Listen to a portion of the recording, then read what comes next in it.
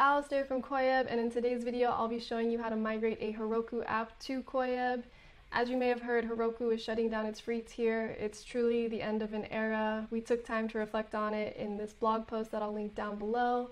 If you're using Heroku and are looking for an alternative for running your full stack or back-end applications, Koyeb is a developer-friendly, serverless platform providing the fastest way to deploy applications globally. In today's video, I'll be showing you how to migrate a simple Node.js API with a Postgres database from Heroku to Koyeb. So without further ado, let's get started. So first, I'll go to Heroku's dashboard, and then I will just curl my API real quick and we'll see that it's running. To move it to Koyeb, what I'll need to do is first go to Koyeb's console. If you've never created a Koyeb account, you'll be prompted to do so.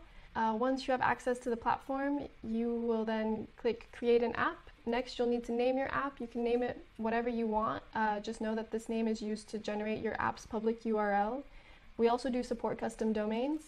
For this video, I'll just name this Node.js API.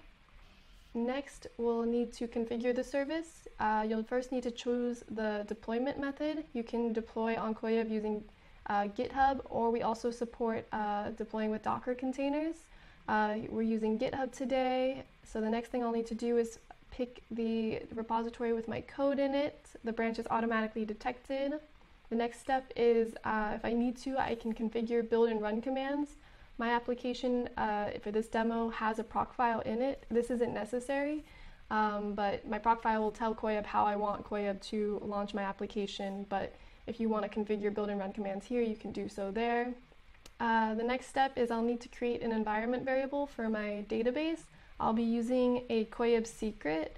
Koyeb secrets are just secure ways to store sensitive information like database credentials. So I'm going to name mine database URL, and then I'm going to create a secret. I'll name it Heroku PG URL, and then I've copied and pasted the database's URL from the database settings. Next, you can configure ports, scale up the number of instances you want running at the same time. You can scale up the instance size. You can pick the regions you want your app to be deployed and running in. The final step is just naming your service. For the sake of this video, I'm going to name mine Go Koyeb. And as soon as I hit create service, Koyeb is going to start building and deploying my application for me. And as soon as it passes all necessary health checks, it'll go live. This can take a couple of minutes, so I'll check back in once that's done. Alright, so my build is done and my deployment is now live and healthy, which means that if I go to this public URL, I'll see that my Node.js API is now running on Koyeb. With Koyeb, we have logs and metrics built in. You can add custom domains and so much more. That's it for this video. Thank you so much for watching. If you enjoyed it, please like and share it with your friends. Let us know in a comment what kind of video you would like us to cover next. And finally, make sure to subscribe so that way you can be the first to know when we release new videos. Thank you so much. Ciao!